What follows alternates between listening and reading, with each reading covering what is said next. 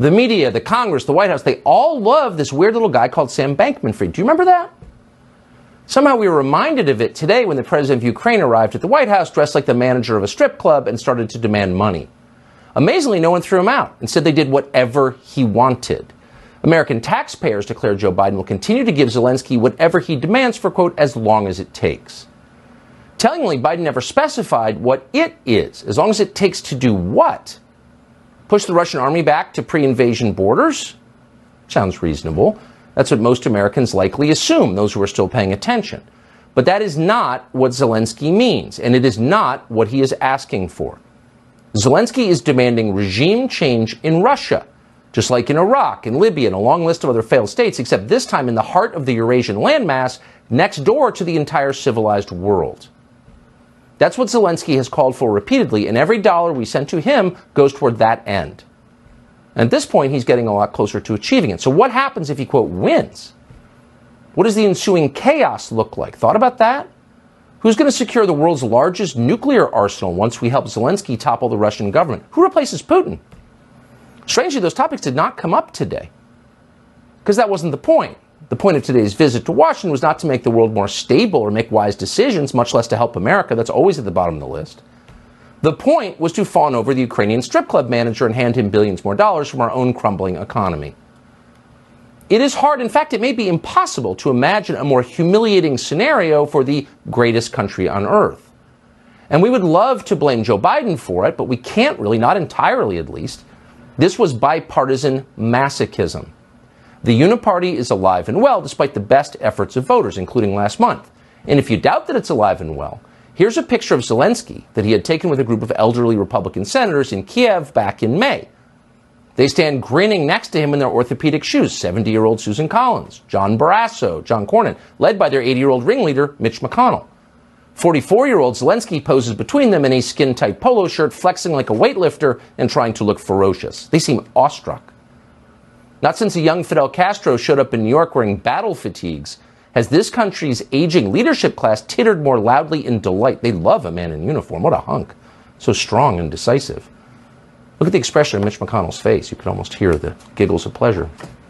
No rational person assessing the issues ever would have predicted this moment.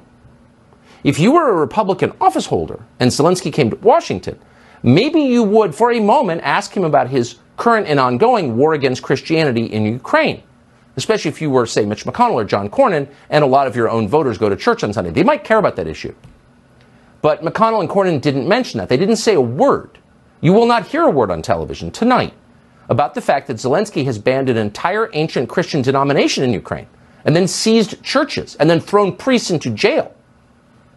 According to Mitch McConnell, who apparently hasn't left his office since the mid-'80s, anti-Christian despotism is what most Republicans want above all. They don't get enough. They're just begging for it. Watch McConnell explain. Providing assistance for the Ukrainians to defeat the Russians, that's the number one priority for the United States right now, according to most Republicans. That's sort of how we see the challenges confronting the country at the moment. And two other senators stand behind him, nodding like it's true. Defeating Putin is, quote, the number one priority among Republicans, says Mitch McConnell, who leads Republicans in the Senate. Number one? Before our own economy? Or our own children's schools? Or for that matter, before the more than 2,000 young people killed last year by fentanyl in Mitch McConnell's, quote, home state of Kentucky? Punishing Vladimir Putin for putting Donald Trump in office is more important than all of that, says Mitch McConnell. Ukraine's borders matter. Ours don't matter. You may have suspected they thought that, but at this point, they're just coming out and saying it's right in your face. And of course, the White House agrees completely. Watch Mitch McConnell announce today that you'll be paying for ever more advanced weapon systems to be sent to Ukraine, whether you like it or not.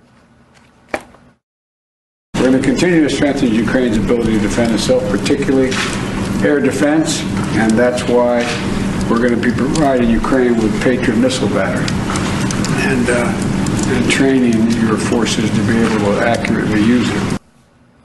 He's reading his little script. Maybe it was written by the defense contractors that just hosted an event in Washington for the Ukrainian ambassador. Literally, they put their logos on the invitation, just in case there was any question about what's going on here. So this is a big change from what we had, say, last month. But you wouldn't know that from the media coverage of it. Your average reporter in Washington likes Zelenskii a lot more than he likes you. So nobody asked about it. But this is a major policy change.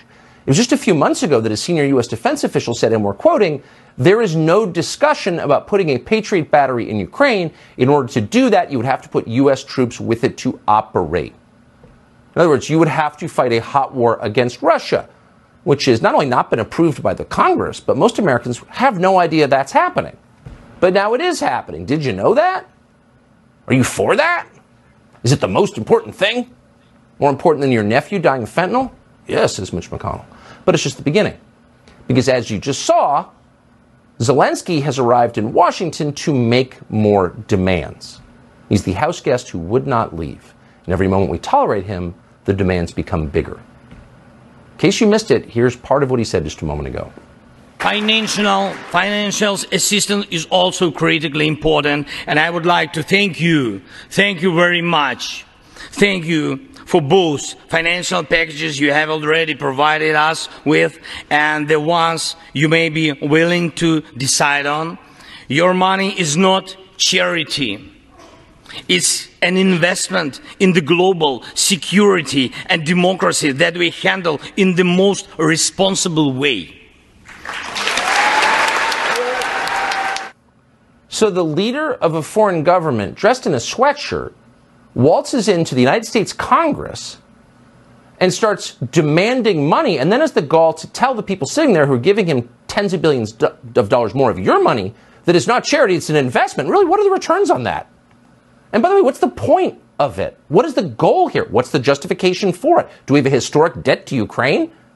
Do we have a historic animosity with a non-Soviet Russia? No, no. How do we win here? What's in it for us? Isn't this our country? And where do you get off talking to us like that? Do we hate ourselves so much? Do we have so little respect for the United States of America that we'll put up with that will applaud it? Thank you, sir. May I have another? What's wrong with us? What's wrong with our leaders? And where's this going?